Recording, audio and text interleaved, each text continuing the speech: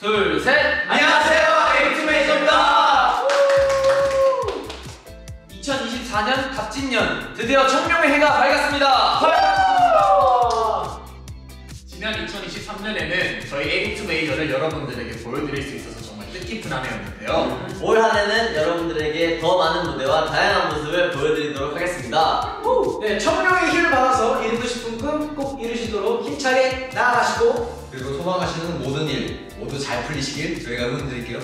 네, 그리고 저희 에이티투메이저의 많은 사랑과 관심 부탁드립니다. 네, 그럼 지금까지 에이티투메이저